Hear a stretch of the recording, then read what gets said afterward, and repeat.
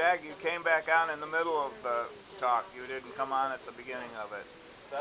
You can go back on and say we're back on the air. They missed the first two bands that you announced because he was saying it was delayed. You came on in the middle of that speech, if it matters to you.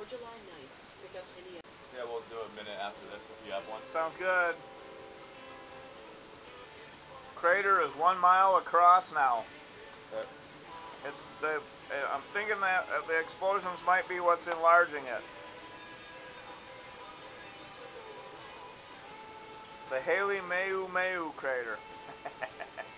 I had to look that up. I was calling it the Kilauea volcano. The whole thing is the Kilauea volcano. The craters all individually have their own names. 93 degrees in Madison. Wow, is it? Yeah. 54% humidity. 4 p.m.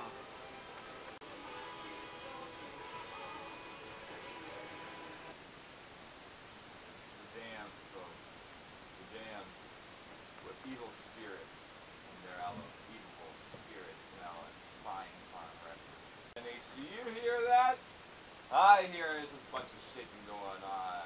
You know what time it is. It's time for an earthquake minute. How you doing, EQ guy? Pretty good. Are we on the air now, Jag? Yeah, we are. We're here. We're on. All right. Okay, the chief engineer just said we're on the air. I guess that's a go. Hi, EQ guy here. The size of the Mount Kilauea volcano is growing dramatically. That's the Halemaumau Crater of the volcano. No, we're not on the air, guys. Stand by. Oh, not on there. Hey, so we're holding on. If you're listening, well, you're listening. And underneath us is some sort of negro. I had to look the name of that crater up. Yeah, what was the name of it? Okay. Well, we're back. What's the name of that crater, EQ guy?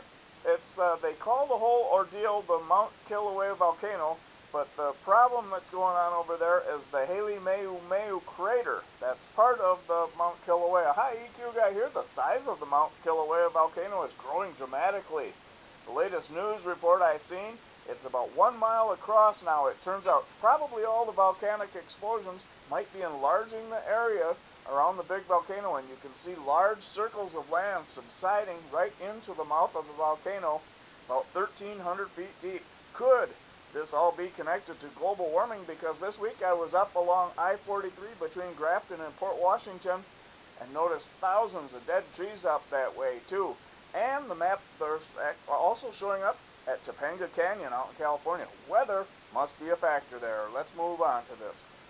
Alert for Canada, Illinois, New Madrid, Texas, and Mexico will hit day 43 on July 9th, day 50 on July 19th. So do keep watching because they're getting plenty of foreshocks around those tectonic plate boundaries involved in that. Just had an earthquake up in Maine here this morning too, at 2.5. And I want everybody to have a great 4th of July. Happy Independence Day 2018 from the EQ guy. Thank you. Much needed news. We don't always get here. And I hope we're still on the air. Yeah, we're on the air. Hey, where in Maine was that? That's a big state, you know? I hope that made the airwaves.